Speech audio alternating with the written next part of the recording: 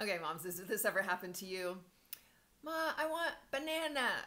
Okay, honey, you're hungry. You want a banana? Here's a banana. I don't want a banana. I want orange.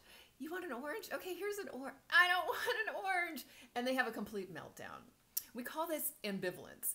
And your baby, your toddler, your 2 year old doesn't really know what they want right now. This time of indecision that they go through, and this will be intermittent throughout a lot of their development where they really don't know what they want. And often we get really frustrated, but it's very common, very annoying, and very normal for them to go through this phase.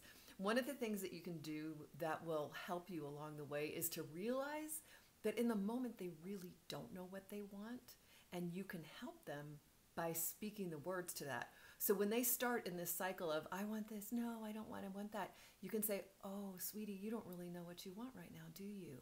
And it'll stop them right in their tracks. So this development is the indecision, and it's a funny part of their development.